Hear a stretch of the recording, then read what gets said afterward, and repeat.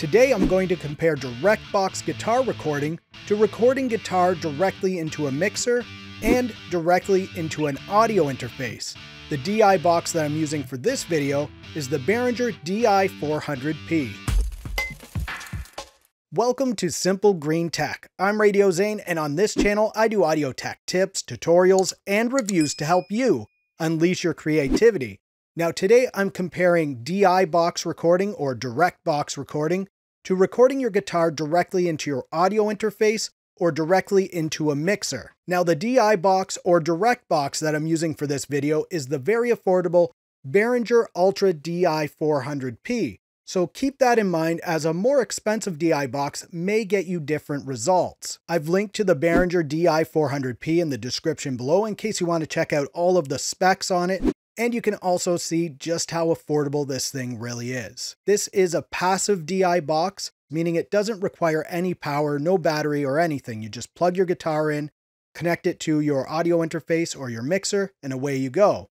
There are also active DI boxes out there, and those require power, and there are other differences. I'm not going to get into all of the differences, but one of the main differences other than the power is that the passive DI boxes may add a little bit of coloration to the sound. So that's something that we'll listen for here. So I've done 3 recordings here, one with the DI box connected direct into the audio interface, another one with the guitar connected direct to the audio interface, and then another one with the guitar connected directly to the mixer. First up, we'll listen to the guitar connected straight into the audio interface. So the signal chain here is my guitar connected straight into my FOCUSRITE 2i2.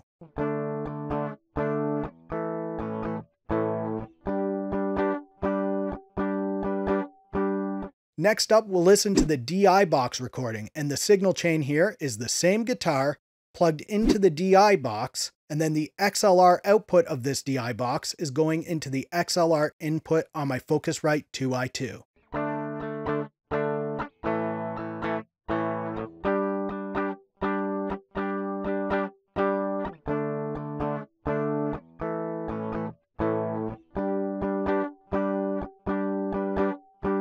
And finally, we'll listen to the guitar connected straight into the mixer. So the signal chain here is the guitar going straight into the Behringer mixer, and then the main output of the Behringer mixer is connected to the inputs on my FOCUSRITE 2i2.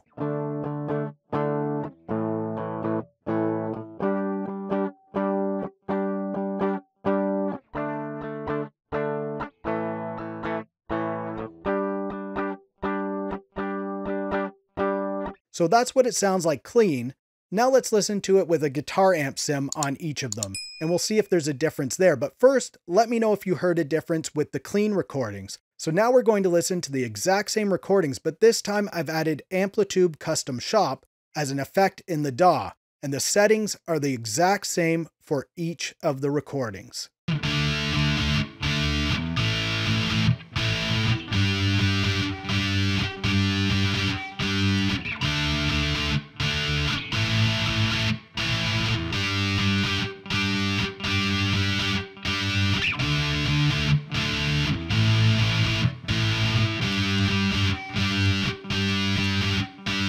So I'm going to let you decide for yourself if you think a DI box is worth it for your recording.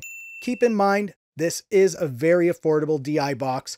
Maybe a more expensive one will make a bigger difference. Click up here to see my guitar recording playlist, or click down here to see what YouTube recommends. If you like this video, please give it a thumbs up. Also, subscribe if you'd like to see more videos from me. For Simple Green Tech, thank you so much for watching. I'm Radio Zane, and we'll talk soon.